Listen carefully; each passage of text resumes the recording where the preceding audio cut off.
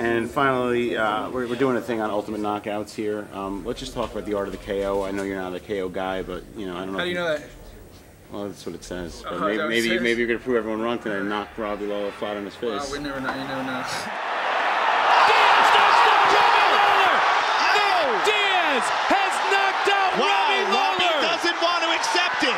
He doesn't want to accept it, but it is over. They are on.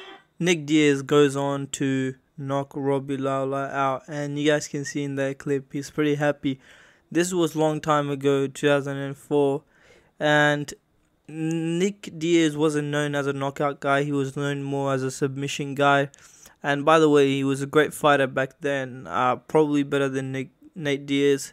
But yeah, I mean, Nick Diaz ended up knocking him out, and after this fight he became really, really famous. I mean, he was still famous, but like, this fight took him to another level, and yeah, everyone became a fan of him.